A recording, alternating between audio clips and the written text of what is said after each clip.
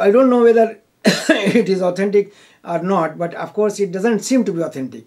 That Prophet ﷺ mentioned that on Friday, the day of Friday, there is a moment in which any person asks anything for Allah, Allah will grant him.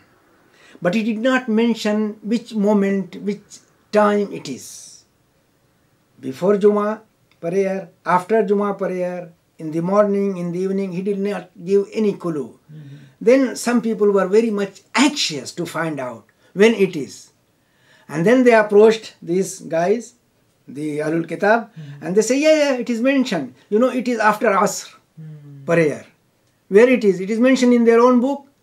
While the Prophet is saying that these people were misguided, they were misled, they did not get Jummah, which was the best day of week, and they went to Sunday and Saturday, and Allah kept this day for us.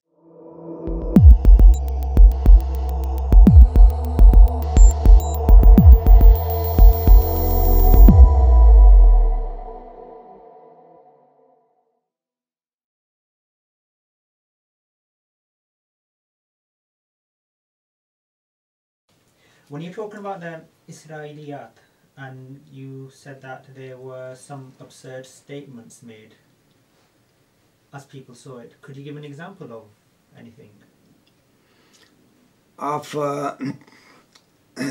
wrong statement with the See, there is a report saying that Ka'b al-Ahbar met Omar and said that you are going to be killed after 3 days.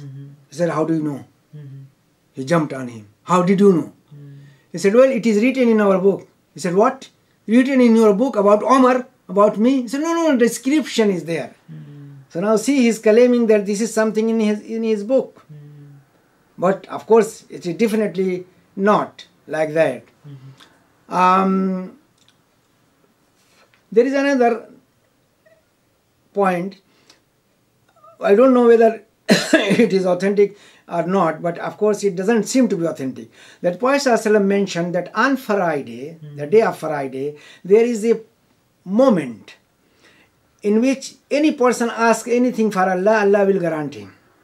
But he did not mention which moment, which time it is. Before Jummah prayer, after Jummah prayer, in the morning, in the evening, he did not give any clue. Then some people were very much anxious to find out when it is. And then they approached these guys, the Ahlul Kitab, and they say, yeah, it is mentioned. You know, it is after Asr prayer. Where it is? It is mentioned in their own book. While the Prophet is saying that these people were misguided, they were misled, they did not get Jummah, which was the best day of week, and they went to Sunday and Saturday, and Allah kept this day for us. So that day was preserved for this community. So if the day is preserved, of course that point, that moment also will be hidden. But now he says it is in our book. So there were some things which of course were not correct, and they gave it to Muslim community in order to just mislead them, deceive them, nothing more. And you may find some examples in the books of Tabari and Ibn Kasir, which I don't remember at the moment, but I can give you some more such things.